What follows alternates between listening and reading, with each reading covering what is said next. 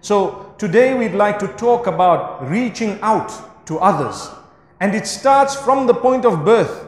We reach out to our little ones, but that Allah has made the heart in such a way that there is an automatic connection between you and your child. Automatic. It would require a person whose qualities are far away from humanity to hate their own children at the point of birth. May Allah subhanahu wa ta'ala protect us. Because nature, Allah has placed within your heart a connection. And that connection would obviously lead to you loving that child. We find children very cute. If Allah wanted, He could have made children such that they were not cute. Perhaps they became cuter later on. But children are cuter than adults. Would you not agree? And that is something amazing. It's a gift of Allah. You look at a child who's not even yours, and the mere fact that those innocent eyes look at you, immediately it brings joy to the heart. That is the plan of Allah. What will you do as a result? We have children. Do we just spoil them in the name of love? And do we just give them as they want, what they want? If that's the case, we fail our test. But we give them through the love that which will be beneficial for them by the help of Allah, through the guidelines set by Allah subhanahu wa ta'ala, given by Muhammad sallallahu alayhi wa sallam. So it is important for me to understand the interaction that Allah has kept, the interaction that He has kept for survival with other human beings. If I were to ask you a question, who provides for you? Your answer would be Allah. Who gives you? Who sustains you? Allah. But remember, Allah's plan is such that He uses other human beings to be a means for something to get to you. Let me give you one example. You want to earn. You have a qualification, for example. Can you just sit at home and think to yourself, Allah will provide?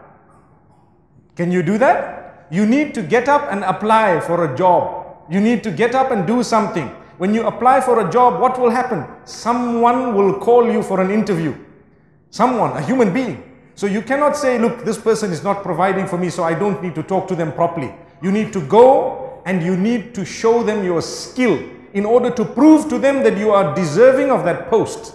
Because if there are 20 people, 50 people vying for the same post, you will not get the job unless you happen to be a person who is outstanding somewhat, somehow. And then you get the job. So you go out, you have to show them what you have. This is not an ibadah in the sense that we are not showing them an act of worship, but we are showing them a skill that we have in order to prove that we are deserving of what we are asking for. That was the plan of Allah.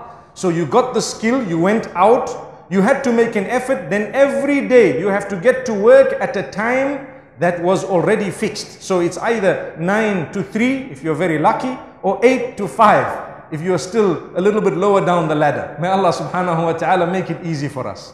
Why I say this is because our children also need our time. And we ask Allah to help us such that as we progress and become older, we have more time with our family rather than the other way around. So if you get your job, you will need to mix with people. You need to interact. You have your mobile phone. When you phone, you talk to someone. How you talk is reaching out to them. How you interact is reaching out to them. What is your duty? Your duty is to live by the example of Muhammad, may peace be upon him, sallallahu alayhi wasallam. That is your duty. That is my duty. Sometimes we know his example, but we become oblivious of it. For some reason, we throw it at the back of our minds and we lead a life thinking we are good Muslims, and that's it, without implementing what we've learned. Sometimes when we go to universities, we learn so much for so many years. But how much will you actually implement when you get your job? It's a small percentage of what you've learned. When it comes to Islam, that is not the case. Whatever you learn, you implement.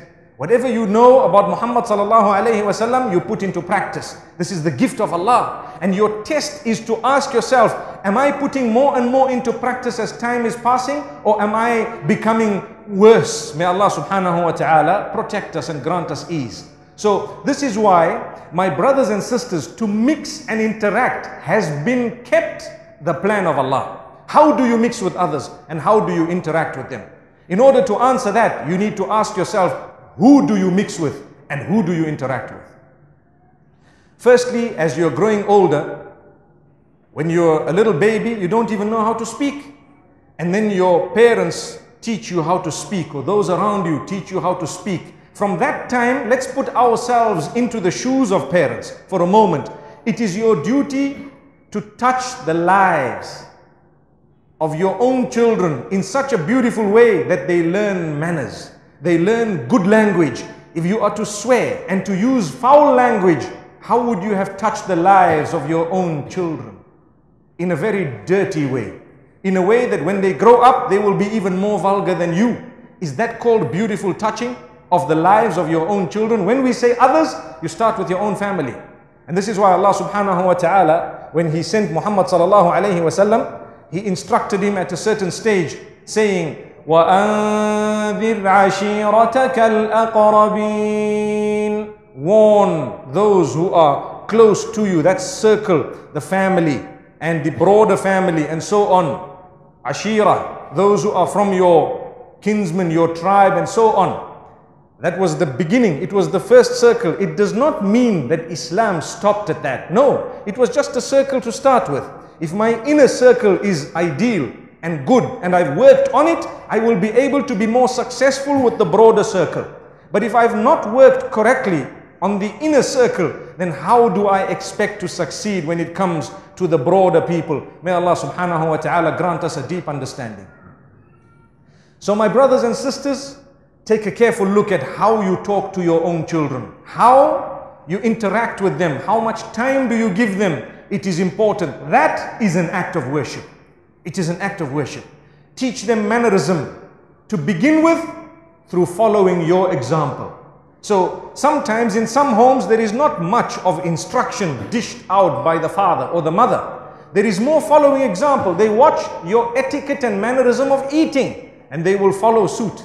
Do you know that?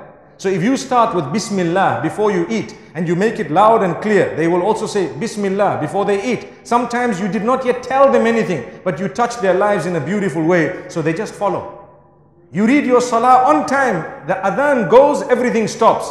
You touch the lives of your child. They will learn without you instructing them that the time of adhan, they will give up whatever they are doing and they will come towards the salah, they will fulfill it. This is why I always say, you find a 1-year-old child getting into sujood because mom reads salah. Because mom is in sujood. And this is why you find little children wanting to dress like their parents. You know, a lot of us, subhanallah, on a Friday, we like to dress with a thobe, what is known as a kandura. We like to dress with a thobe. You find your little children will say, Dad, I want to wear the same thing. I want to wear the same thing. Why? Because they feel automatically a connection to you. How do you touch the lives? Now, in order to be able to be the most effective with your children, you need to watch how you are with your spouse. Amazing. Look at the connection. Everything is connected. If I want to be effective with my children, I need to make sure that with my own wife, I am so decent that when my child grows up, he will know how to interact with the opposite sex. He will know what the mother is all about, what a wife is all about. He will know that you have to talk to her with respect. He will know that you are not allowed to scream and yell at your spouse. But if I am such a bad example, I will touch the lives of my children in a negative way, such that when they look at a woman, they think you need to shout, you need to scream. You need to yell, or the other way around. Sometimes you find the women yelling and screaming, that's the only thing they know. May Allah not do that to us. May we not be from amongst those. This is why it is an act of worship to be kind and good to your spouse. خَيْرُكُمْ خَيْرُكُمْ لِأَهْلِهِ. The hadith of the Prophet ﷺ, when he says, and we know the hadith, he says, the best from amongst you, the best to your spouse. Those who are the best to his spouse or his or her, if we were to take it the other way around. Sometimes we can even add family members to that meaning of that beautiful hadith. So the reason is, if you are good within your inner circle, you have contributed towards the positive growth of society and humanity at large. But a person who is hypocritical, he goes out and preaches one thing, and internally, within his own family, he's a harsh person. He cannot forgive. He cannot overlook. He wants everything as he wants it, when he wants it. If that's the case, you will not be able to teach your children how to grow and how to live with their own spouses. May Allah subhanahu wa ta'ala grant us goodness.